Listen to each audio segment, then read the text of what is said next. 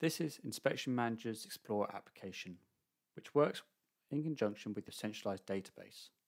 This application allows users to collect data within an easy-to-use interface, eliminating the need for paper-based data collection. You can filter through jobs and part numbers a number of ways, such as gallery search, as well as add jobs, lots, and samples. Or you can drive the requirements from Inspection Manager itself.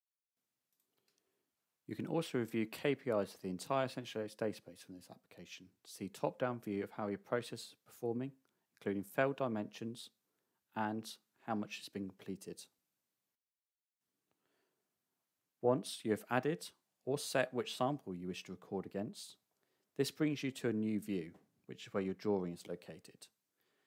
This allows you to record results against the drawing, providing instant feedback on conforming and non-conforming dimensions. Green is conforming and red is non-conforming or out of specification. This part of the application links well with existing Inspection Manager functionality, which means only calibrated tools can be selected, as well as defining what gauge is used for what measurement.